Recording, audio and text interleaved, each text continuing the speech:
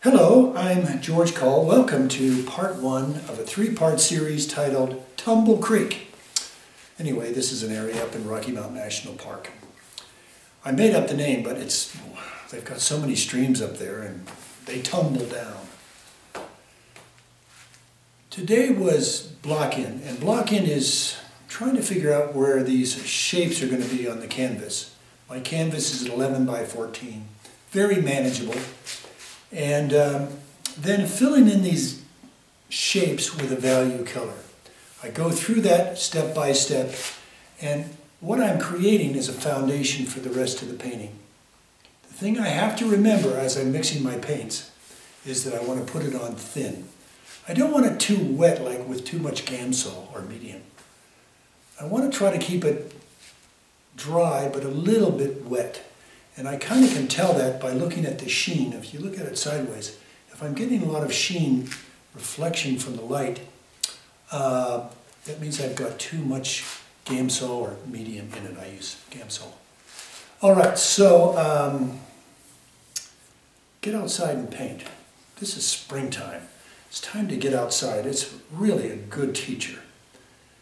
Paint with your friends and get critiques on your work. All right, so let's jump into part one. All right, bye-bye. Hello, and welcome to part one of a three-part series titled Tumble Creek. I'm George Coll. Excited to bring this three-part series to you on 11 by 14. Let me start my timer over here, and to remind me, I don't want to run over my 30 minutes. And we'll get started with block-in. Block-in, I have this white canvas, and what we want to do with this is cover it with thin value colors and figure out where the shapes are going to be in this painting. Simple, okay. Don't make it more complicated and don't get into detail. We'll do that. If you want detail, do that at the end of the painting.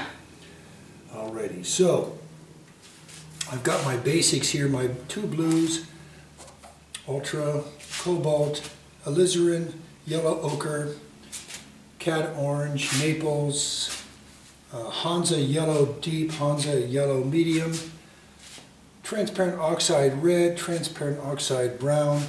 I have a dark gray by Richardson, and I have a ice blue by Richardson also, called Ice Blue. It's very nice. I have some various greens.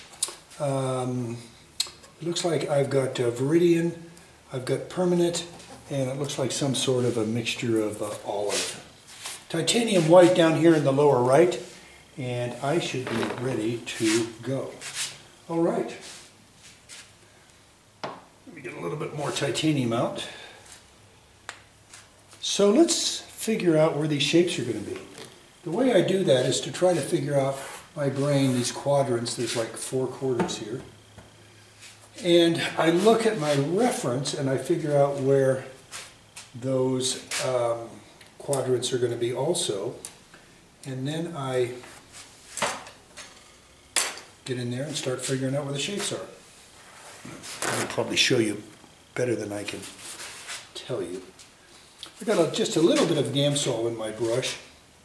I've got an old worn out Da Vinci stubby flat, it looks like. Something worn out and stubby. It's got a little stiffness to it. So I've got ultra blue. I'm going to put some transparent oxide red in there. And I'm going to put just a little bit of gray, light gray. And a little bit of yellow ochre this time. It's kind of an in-between color. It's kind of in between gray and green. And you see I thoroughly have mixed it.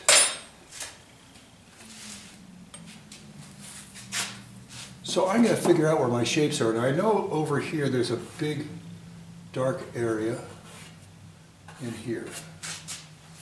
And I know up here there's some sky. And up here I see the river tumbling down. This is called Tumble Creek. That's the name of our... Boy, there's some big rocks. Looking at this area, it's up in Rocky Mountain National Park, you realize the power of nature to bring these huge rocks down the river.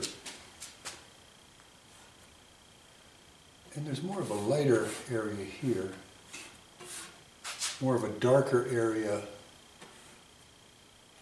up in here.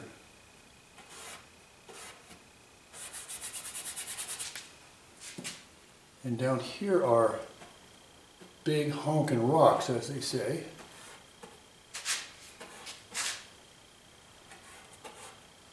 I watched this series on one of the home and garden shows. It's called Barnwood Builders, and he always says big honkin' timbers. So we're dealing with big honkin' rocks this morning. So this is where the rocks are.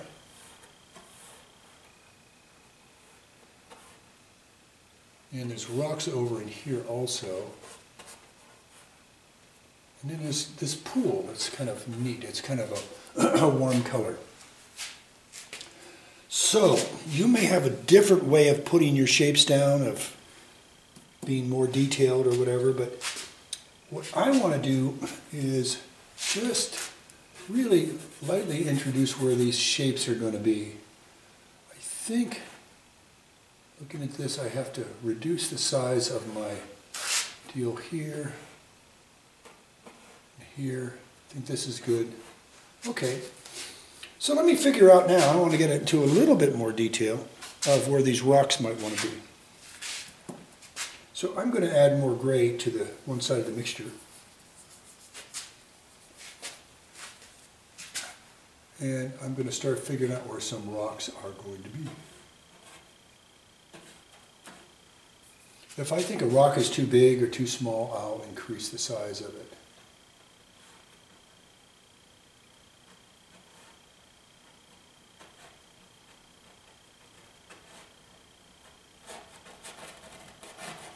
There's a rock. Another rock is going to be down here.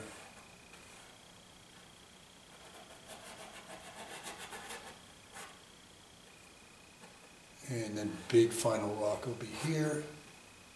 He starts at a different level. And smaller rocks are going to be up in here and there.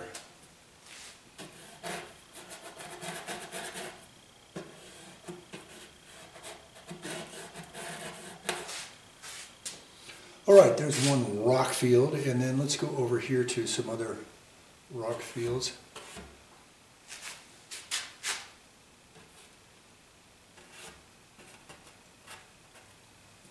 And I'll get some darker darks under here.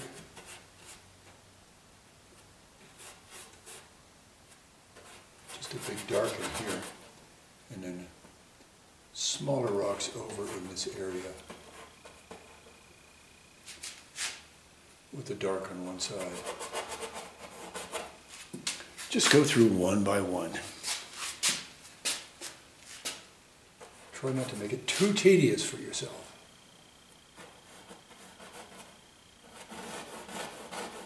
Rock here, more rocks here, and then I think we have shrubberies coming up here.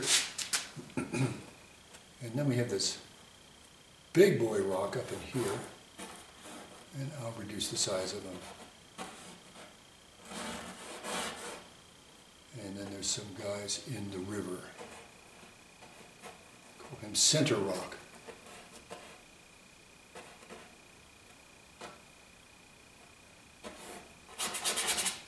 All right. Let's start making some darker mixtures. I'm going to pick this drawing color up. And I'm going to go darker. Ultra blue, transparent oxide brown, yellow ochre. The yellow ochre brings out a dull green.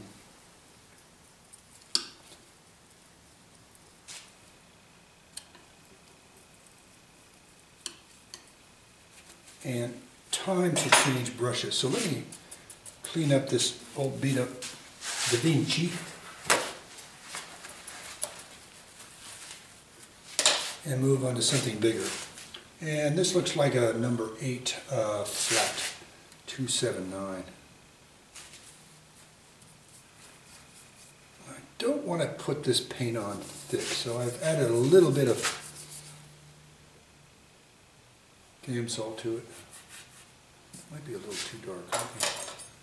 Let me get a little bit more yellow ochre in there.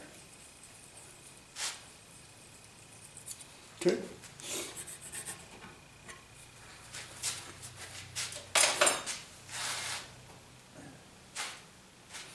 All right.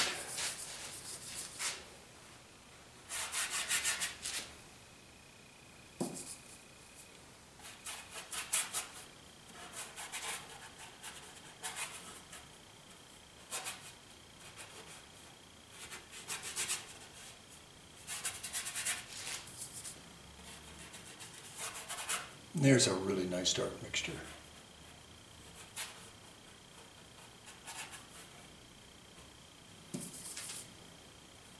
Now over here it's a little lighter, so I added a little bit more yellow ochre to the mixture. And I'll add that now. And if you want to get a little bit more dark, just put a little bit more blue and brown in that mixture. And there we go.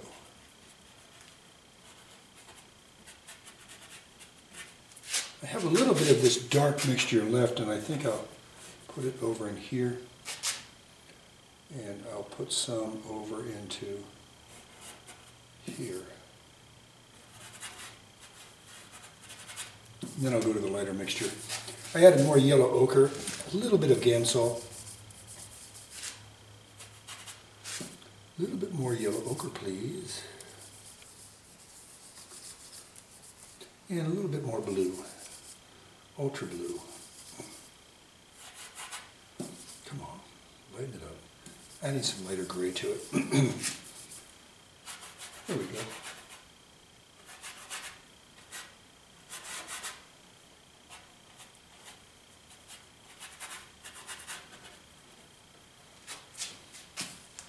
That shows that there's a transition there. Goop the side of this brush up a little bit more. And use some of it over here on the right. You see, I changed the side of the brush to show there's kind of like trees going up on one side. I want to get some dark over on one side, so I'm going over to the left now, and I need some darks coming through here. Just kind of slopped it on there. Slop with purpose. And now I want to add some more green to this. So let me just get some permanent green in here. Let me see if I can lighten this whole thing up. And get some Naples.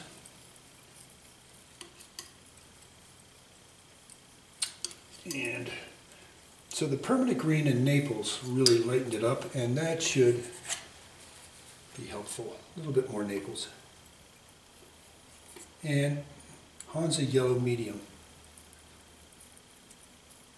Oh, that's a pretty color.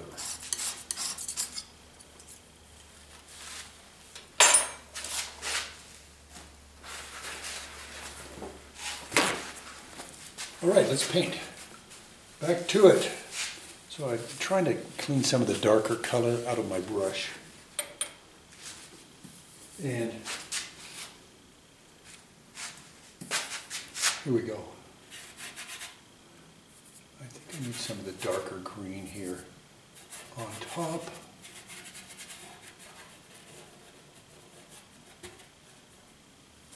And the lighter stuff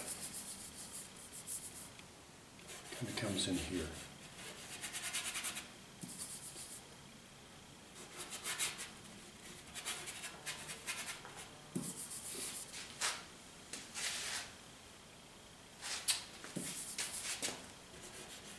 I have all this smart equipment, my phone and my watch telling me that I better be in class right now. Which I am, I'm here, I'm on time. Now, if it's a little too dark, what you can do is just wad up the paper towel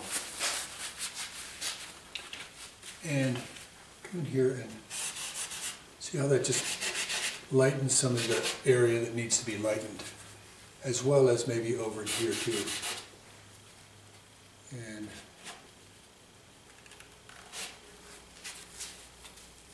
okay, let's move on. And in this case, let's work on the lower section of the painting. I'm going to keep this handy, this mixture, because we may need it when I realize I'm working in the lower section. Oh, I missed a part where I could use some of this darker green. So I'm using my razor blade scraper, which you can find at auto parts stores, because that's what they scrape your inside of your glass when you're changing your oil. They always have that stuff on your windshield that says, you need to get an oil change at such and such a mileage. And then they scrape it off and put a new one on there. Okay, so what I'd like to do is make a warm color, kind of an olive brown. So I'm going to go yellow ochre, add a little red to it, yellow ochre and a little bit, a touch of olive, and now transparent oxide red. And I'm going to put that over in this area, so that'll be useful. Excuse me, I got a frog in my throat. It's a funny term, frog in your throat. Okay, so now I want to make a gray, a dark gray, so I'm just going to go over here to my cool gray and make it dark on one side. I'm going to add some blue to it and some transparent oxide red, brown to darken it. That's the dark side of my rocks. And now I'm going to use this lighter stuff, the ice blue, and I'm going to add a little bit of cobalt to it, and also a little bit of transparent oxide red. Oh, darn it, I put white in instead of gray. I'm going to add a little bit more transparent oxide red to it. And that has a nice warm light gray touch to it. All right. So this time I'm going to choose a number 6 long flat 2025 rosemary. It's a little stiff from not being used for a few days, so I'm dipping it and drying it in my turf.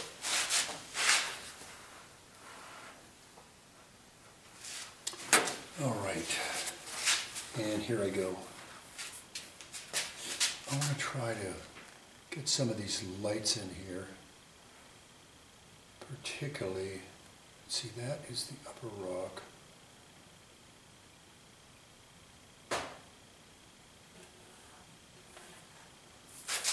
I'm going to add a little bit more turp, get some mileage out of this thing. And I'm just getting some light parts on top of the rocks. Now each one of these rocks is different, but for now I just want to get a dark and a light in them and figure out the rest later. And there's a light in here. Just going to go over here with the gray too. Try to get some of these grayer rocks taken care of.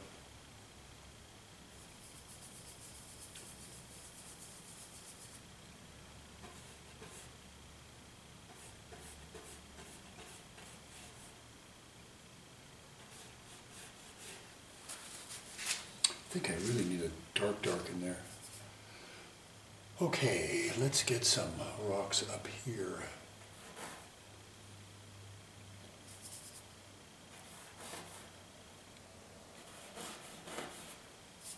Just looking for lights.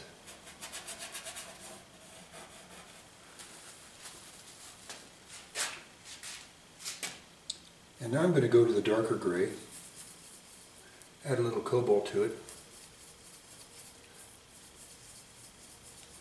and a little bit of brown to it, transparent oxide brown.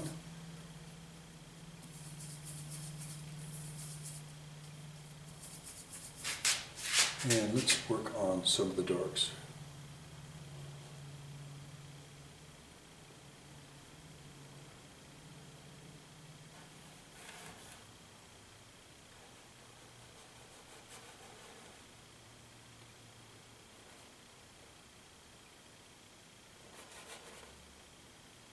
There's just a bunch of dark in here, so I'll just add some darks in appropriate places. And now some darks over on this side.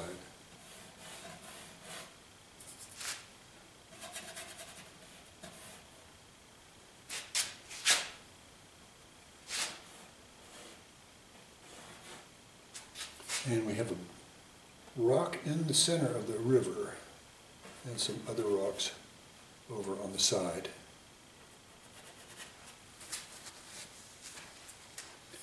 Have some little rocks down in here, just portions of flat rocks.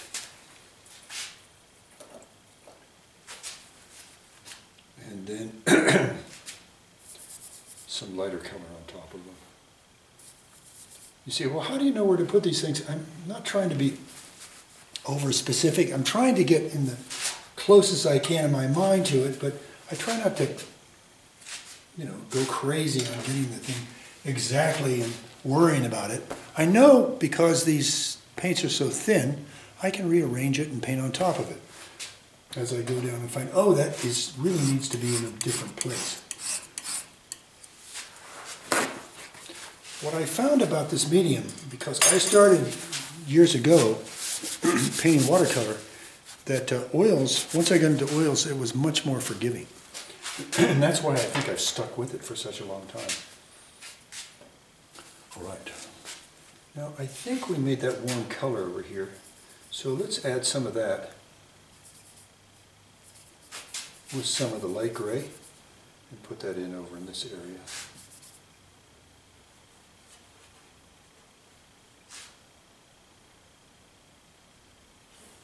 And then it kind of goes into a green olive.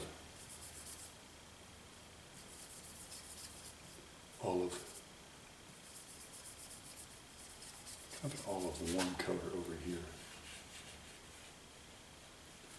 I think I overdid that. I went a little too dark with it.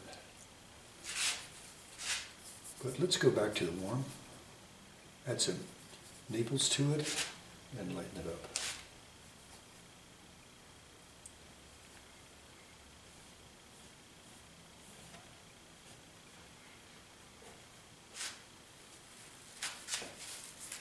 And I'm going to bring some of that down to a lower level, down into here. As you can see, I'm adding some Naples because my pile of paint is not that big, and it gives me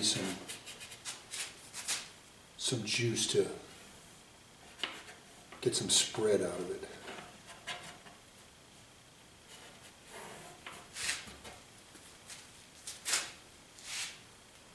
What I want to do with some white and a touch of Viridian and some light gray is to put in some, looks like it's hard running water down in here. I don't know if you can really pick this up so much, but it does come in well down here. And I'm going to run some of that into my warm color, just by running the side of the brush into it right here like that.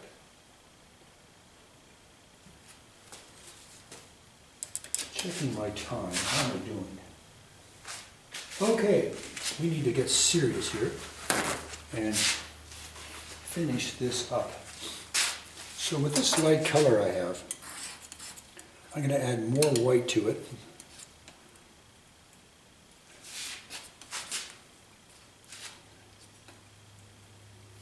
And a little bit of Viridian,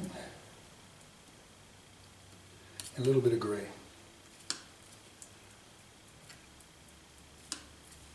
And now,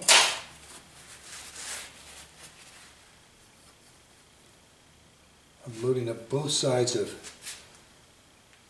this brush and filling in this Tumble Creek area.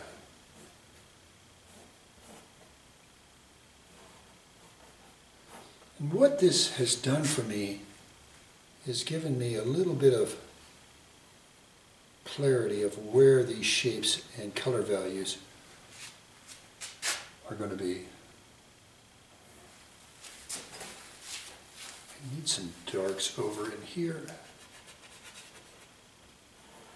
This is a big dark area.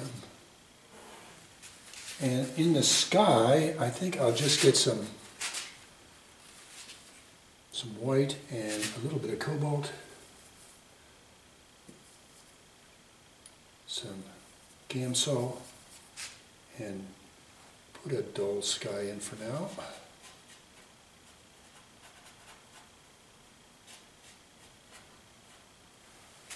And you are at the point of, we have covered this entire canvas with value colors. So, I've got a minute or two left. Let me get back and see how this looks. Alright, so I think I've got everything basically in the same place. I'll probably step back in here tomorrow morning and say, you know, maybe I should have made this higher or lower. And I can make those changes because this is really thin paint. Alright, what you might do, as I will do, is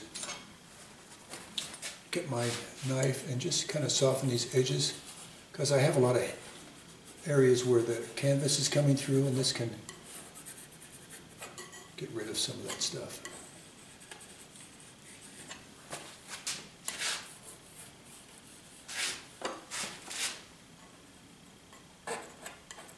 And if you have something really heavy, you can pick it up with the edge of a knife, just like you can hear me scrape it.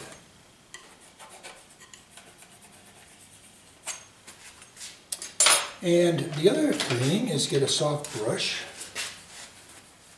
and soften it that way.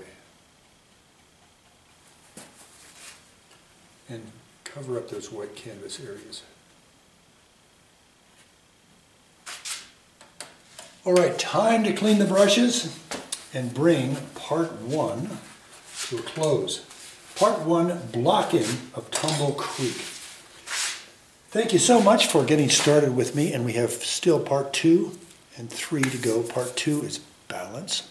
Part 3 is detail. All right, that's really simplifying all the processes we go through, but I can explain as I go. All right, looking forward to seeing you in part 2 and 3.